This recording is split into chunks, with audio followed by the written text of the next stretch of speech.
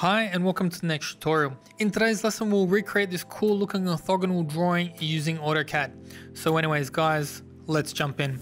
So the first thing that we have to do here is we have to look at our isometric drawing. Now we need to convert this drawing into your front, top and side view. So the first thing before we even get started is we have to set up our document. So what I'm going to do is I'm just going to write UN for units, and I'm going to make sure that I'm in the double precision, so 2 decimal points. I'm using the international metric version, so I'm just going to press OK. And then the next thing that I need to do is I need to make sure that my page setup is all set up correctly. So for the printer, we will be using the AutoCAD high quality PDF printer, and the paper size will be the ISO expand, and we are in the landscape orientation. The scale needs to match 1 millimeter to 1 unit. Once you've got all that, then you can press OK. So now that we've got our title block, we're ready to go. We've got our scale, we've got our drawing number. The first thing that we have to do is we have to look at this isometric drawing. So what we're going to do is, firstly, we're going to turn on ortho mode, make sure that that's on, and whatever snaps that you need for this to work. So I'm just going to start with all of them on for now. So when you don't need them, you can come back into here and you can change them as you like. So this way, what I'm going to see is going to be the front view. So I'm going to see that little section there. I'm going to see all of this area here. And then there's going to be a little bit of hidden detail behind it. And that's pretty much it. So let's start with that. So the first thing that I'm going to do here is I'm just going to draw my line, which is going to be my total length, and it's going to be 70. And then the height is going to be 60. So now that I've got that, I might as well just join that up. And so that's going to be the place where we are going to do this drawing in. Now we don't need all of this because we need to go 20 in from the side. So this dimension over here, we're going to start with that. So I'm just going to come in 20, and then I'm going to go up 20, and then it's going to come out to the side, and then it's going to go up 15, and then it's going to go back in. So I want it to make sure that it hits that point there, and then it goes back. So now I can press trim, and I can get rid of all of the sides that we don't need. So now once I've got that, I know that that distance from there to there is also going to be 20. So what I'm going to do is I'm just going to write that in there, 20, and then I'm going to make sure that it clicks down here. Now if that doesn't snap properly, you can change your snap settings over here. So now once I've got that, now I can trim the areas that I don't need. And so now if you're drawing double lines over that, you can always delete that if you like. So now the only other thing is there is a little bit of hidden detail with this line going down. So what that is going to look like is just from this point all the way down. And what we're going to do with this line is we're just going to come up here to our layers, our properties, and go to layer. And I'm just going to load the hidden detail line. So I'm going to press H for hidden. And then I'm just going to press on that hidden detail line. And now I can go back to my layers and I can change it. So now I've got that line in there, and that's looking pretty good. So now what I need to do is I need to work on the top view. So what we're going to do is I'm just going to take this line, I'm just going to draw it up, and then I'm going to take this distance from here as well. So now the whole width of this shape is going to be 60. So I need to make sure that that goes down to 60, and then I can cut it off just like that. So I'm just going to use the trim tools because I don't need that anymore. And now we can start to figure this out. So the first thing is this line is going to be from here going up, and that's going to give us that line in there.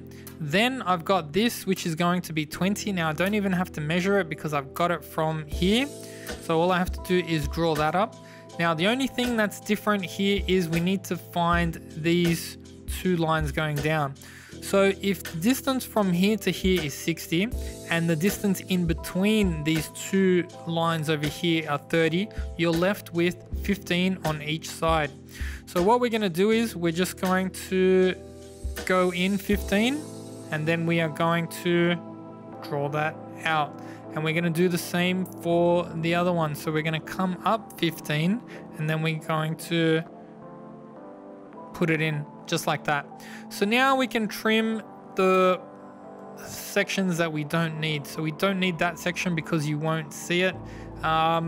This line here and this line here, you will see it in the top, but honestly, you probably could get rid of that as well. And that's pretty much it. Now you could put this as hidden detail because there's nothing underneath, but we will just leave it like that for now. So now we're up to the side view. So this is what we are going to see from this side. So if we look at it this way, we will see this line, there's another rectangle in there, and then another line over here. So because I have the heights already to go, what I'm going to do is I'm just going to draw it over.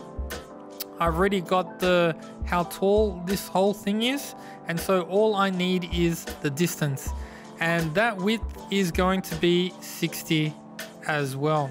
So now I'm just going to bring that up, and then I can press trim to get rid of that line that I do not need. So now again, we know that that distance from there to there is going to be 15. So all I need to do is come over 15, and then I can draw it down like that. And I need to do the same for the other side. Come over 15 and then drag it down. So the only thing that we're missing here is this and this, which would be in hidden detail. So all I'm going to do is I'm just going to draw my line like that over, and I'm just going to draw my line like that. So now you need to make sure that this actually snaps. So the easiest way is to just draw the line over, and then what you can do is you can just trim the sections that you don't need. Now because there's a lot of lines in there, you have to trim around a few points. So what we can do is we can just highlight both of those sections there and then just go to hidden, and if that didn't work, you can always just go back and make them hidden just like that. So that's pretty much it for this drawing. So there's not much else going on over here.